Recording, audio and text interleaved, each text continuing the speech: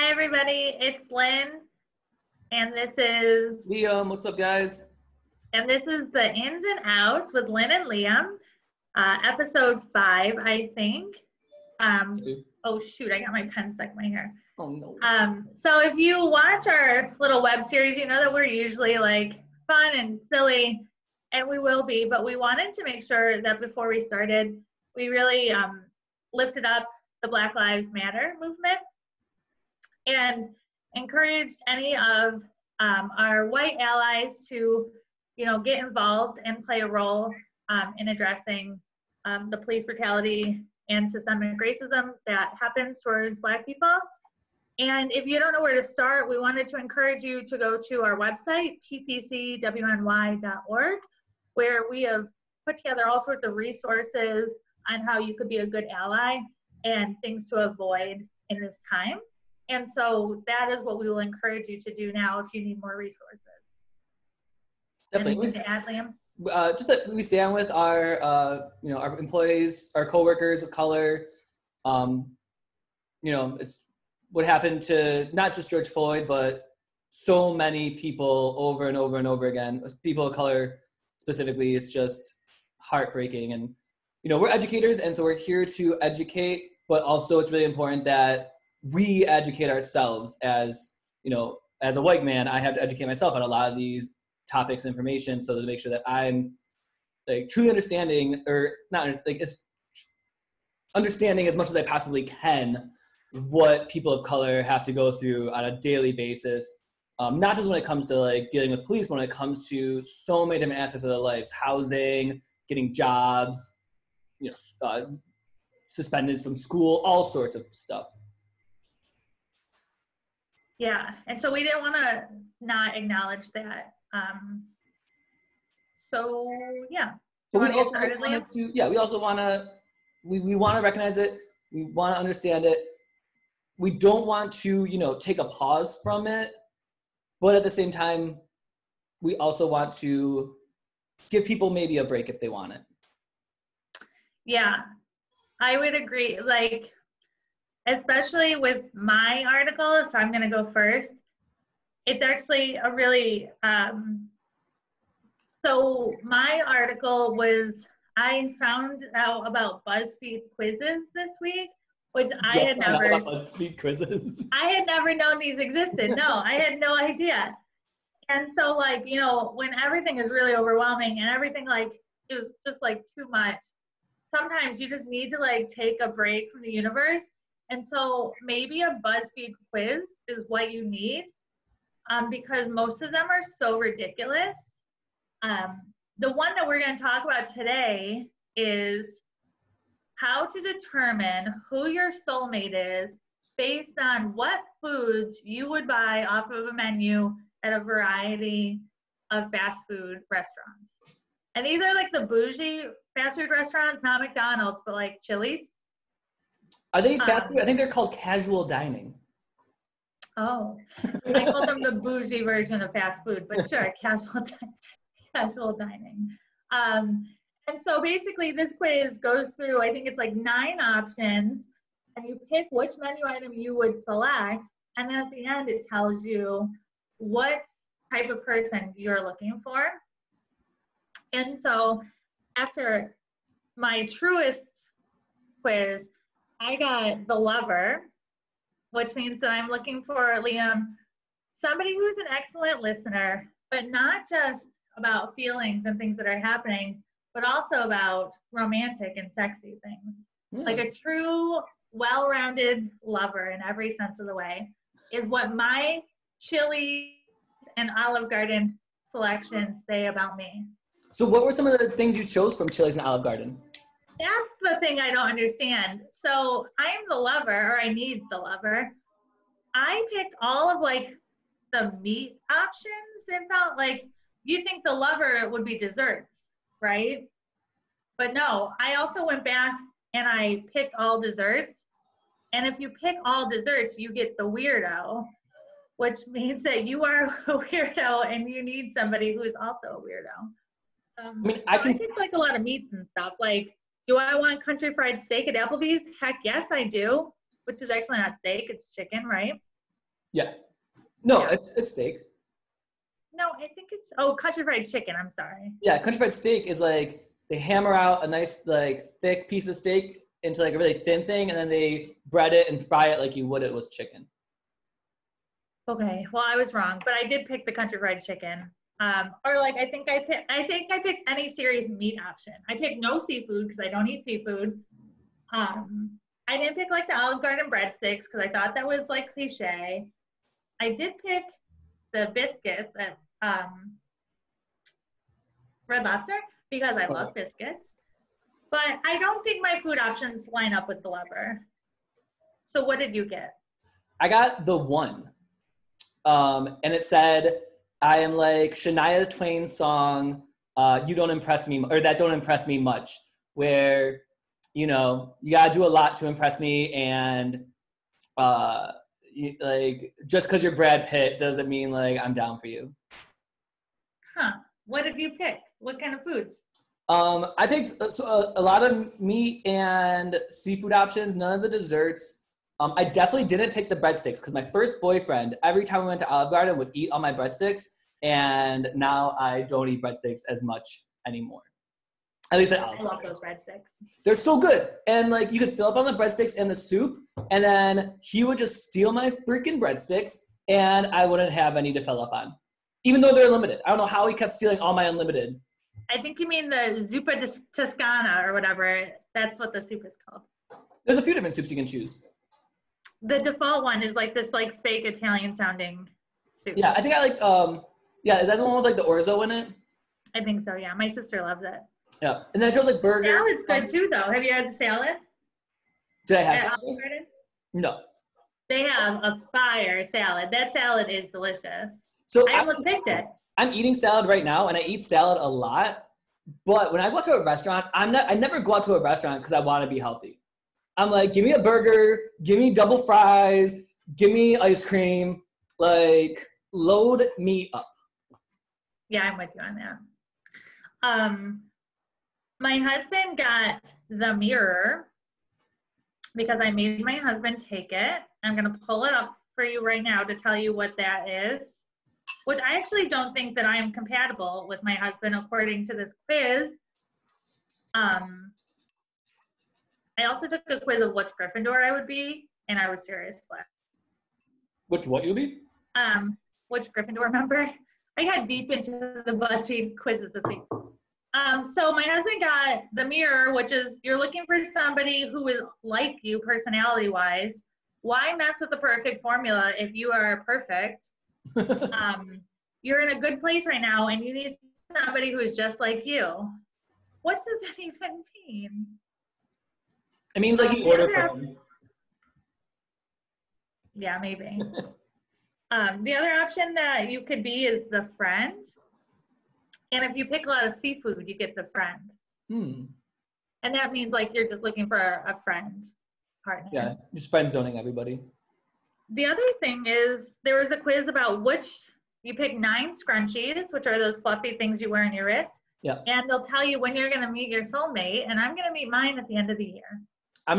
So I took the same quiz. I'm going to meet mine within the week.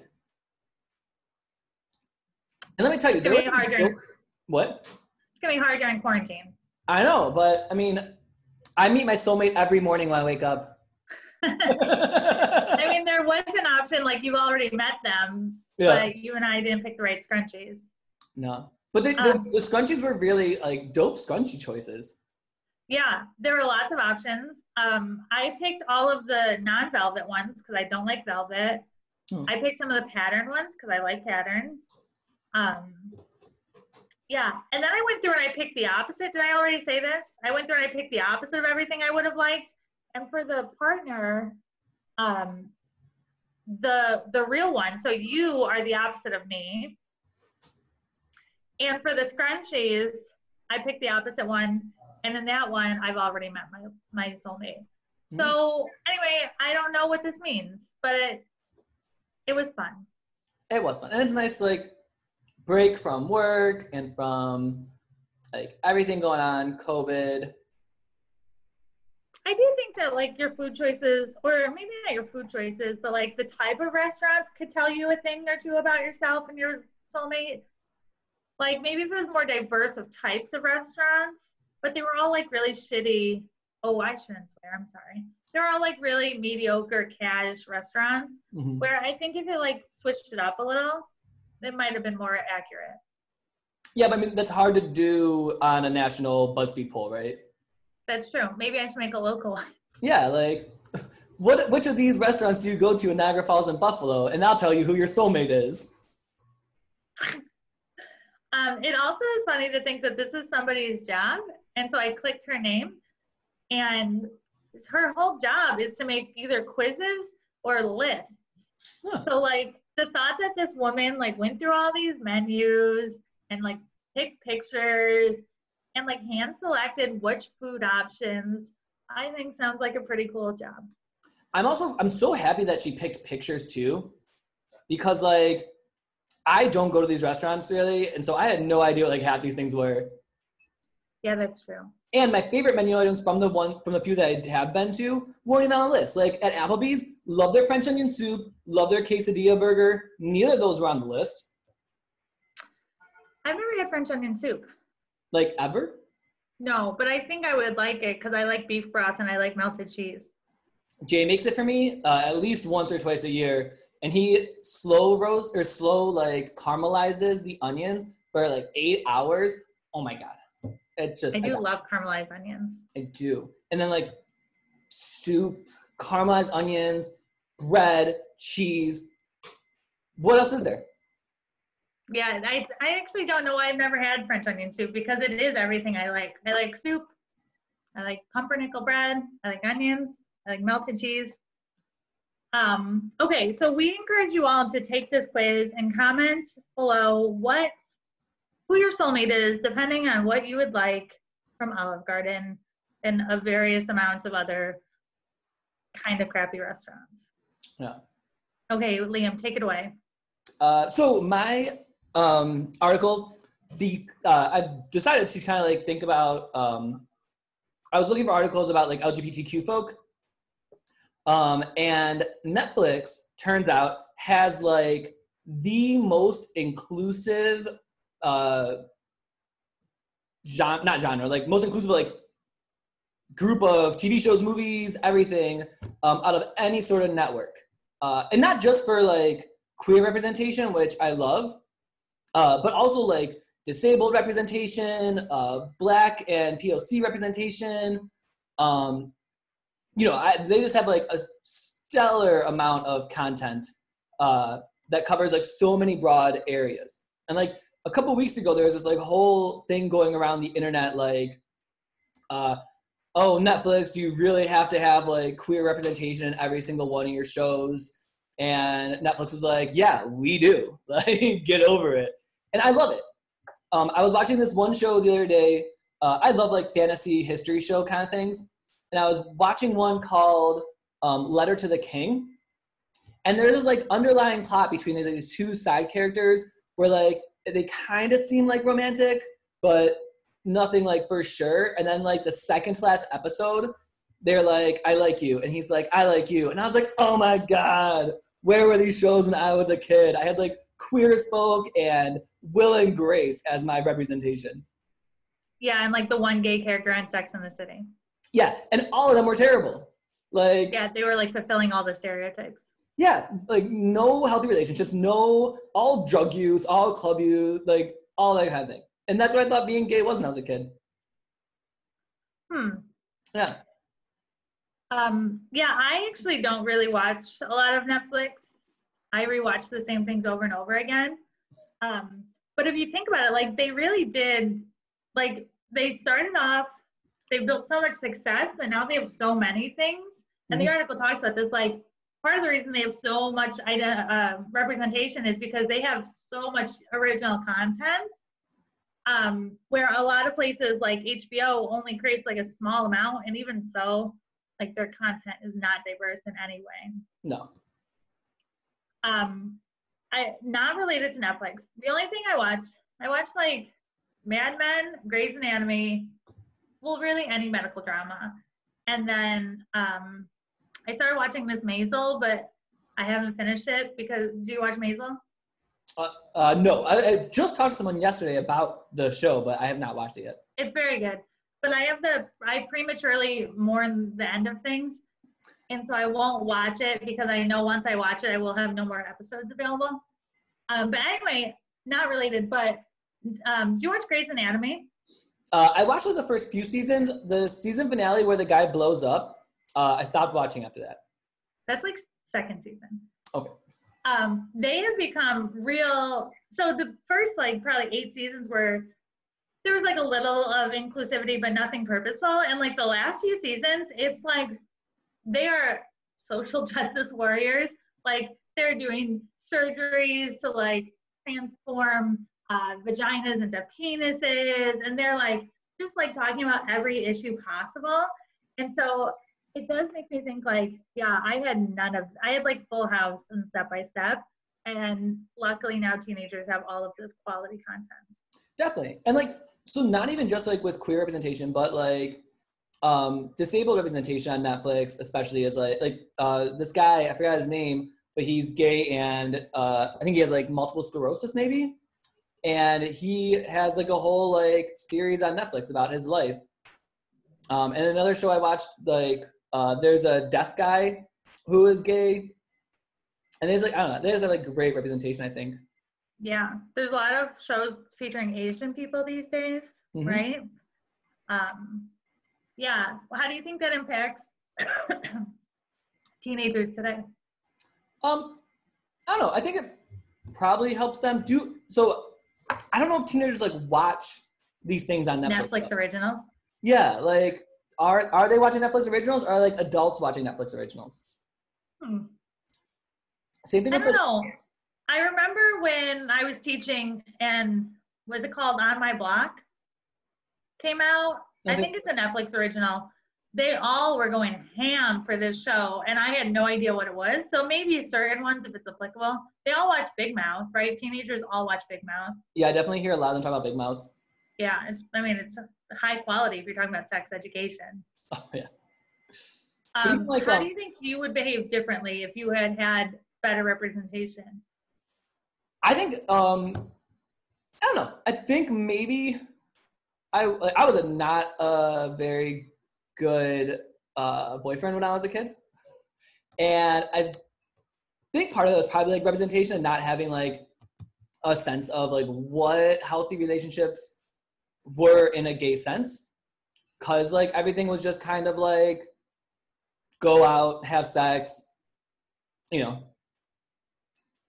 And maybe I would have like, maybe not even just like with that part, but also just with like what it means to be gay. So like when I was a kid, right, I always felt uncomfortable like playing sports, talking to, especially in like high school, not so much like middle school and stuff, but in high school I felt like uncomfortable like playing sports, and like I kind of like fell into this gay stereotype for a few years until like I grew up and I realized like, oh, I can be like just I can be gay and whoever I want to be at the same time.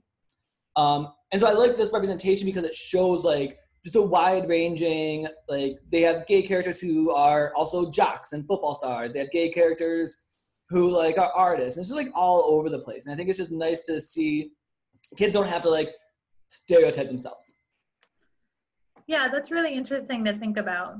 Because I know a lot of like gay kids when I was like, even like still nowadays too, but when I was a kid and I came out and like other people I knew came out, they often jumped on this like really flamboyant, gay kind of train, which is great. If that's you, like, do you. But at the same time, I feel like some of us just kind of got like, we thought like that's what we had to be gay. And like we wanted to be out and proud, and so we were extra flamboyant. But you can be out and proud and however you want to be. Yeah, wow, that's so interesting. Now I'm just going to think about that for a while. Yeah. Who do you think is the first gay character you saw on television? Probably Will and Grace. Maybe Queer as Folk. Yeah, I'm trying to think about that. I remember that Seinfeld episode where they think that Jerry and is it George or Kramer are gay, and the whole like, not that there's anything wrong with that thing came out. That's like the first mention of being gay that I can think about in television. I never really watched Seinfeld, so. Oh. But And then Queer Eye for the Straight Guy came out. Do you remember the original Queer Eye? I didn't watch that. Really? No. I feel like that was a pretty big turning point. I mean, it featured 5 gay men, and people went bonkers for that show. But even like those 5 gay men, right? They were all the stereotypes. Yeah, like right, like, oh, you have to dress like really well because you're gay. Yeah. Or because you're gay, you are automatically like really good at telling people how to dress and like, oh, you can decorate the house. You're gay. It's like, Liam, are you good at decorating your house? I mean, yeah, but not because I'm gay. On that bird painting is maybe not. That's a original from a friend of mine. She painted it. Oh, I'm sorry. Yeah, so. Sorry, I didn't mean to come for your pals. It's all right. Yeah, I can't think of any gay shows I watched when I was little. Yeah, and I mean, like, the Seinfeld thing, I feel like there are probably a few shows that did, like, a similar kind of Seinfeld thing, where, like, they made, like, jokes out of being gay, but also, like, it's okay to be gay, but we're also going to joke about it. Yeah. But then, like, the real, like, representation I saw was Queer as Folk. I remember, like, I would, like, stay up and, like, sneak watching it on Showtime whenever, like, there was free Showtime. Yeah, I don't know this show, but I know it exists. I've never watched it. Yeah, it was a good show, but it was for different kinds of stereotype gay people, doing drugs, having sex with multiple partners, and not caring much about it. And one of the main storylines was like this like barely legal 17-year-old having a super like messed up relationship with this 30-year-old. Oh. Yeah. I guess the difference is that you don't want shows to have gay people in it and the whole storyline revolves around them being gay, right? You want them to just be gay in the show and have a bunch of different storylines. Is that right? Yeah, you want like, characters with depth. Yeah, you don't want like a show with a kid with a disability and the whole show is like life as a disabled kid. It's like, hey, this is a kid, they have a disability and they are living all these different storylines. Yeah, that's interesting to think about. Yeah, it's part of just like their character. Yeah. Okay, did Jay, by the way, take the quiz? He did not. Jay's been crazy busy at work this week. There's stuff going on. Like he had a phone call last night from 9:30 to 11 o'clock at night. So Do you think you're food compatible? Probably. We both, we're definitely food compatible. We literally, like, whenever we go out to eat, we're always just like, yes, this. Me and Jay, we'll freaking just shove food into our faces until we're about to puke. Do you think he is the lover, the real one, the weirdo, the friend, or the 5th one, which I couldn't figure out how to get, the leader? The leader, I think, is eating a lot of cheese-covered things, to be honest. We both love cheese-covered things. But I think he's probably similar to me. He's probably close to, like, the one. He'd probably choose, like, a lot of meat choices, some seafood choices, not too much dessert. Cool. Yeah. Okay, well, we will be back again next week with the 6th episode of the Ins and Outs. Leave a comment with what quiz who's your soulmate, or when you're going to meet your lover based on the scrunchie that you would pick. We'll put links to both of those in the description. And then maybe comment in the comments like what was the first show that you watched as a young person that featured a gay character? Definitely. Or shows that you just think nowadays have a great representation. Yeah, that'd be fun. One thing that we could do, Liam, is we could host Netflix parties. Do you know about these Netflix parties? Yeah, we did it one time when first the Tiger King first came out. Oh, I wasn't invited. I'm sorry. No, it was like me and my friend. But one thing we could do is we could do some Netflix parties with like maybe shows that feature LGBT characters. Yeah, that'd be cool, especially for Pride Month. Yeah. Oh, before we go, I wanted to just, speaking of sharing good things things that are available. This is not related to what we talked about, but it is related to like learning more and being better in the fight against racism. The movie Just Mercy, have you ever heard of this? I heard of it, I haven't watched it yet. Well, it's available for free all month on Amazon, Google Play, and Apple TV because they want as many people to watch it. And so you don't have to pay to rent it, it's free. And it would be a good opportunity for anybody out there who is trying to learn more or who has a group of young people and they want to talk about it to maybe bring up some conversation. Definitely. That's cool. Cool. Okay. This was great. Bye, Liam. Yep. Bye. See you later. See you, everybody.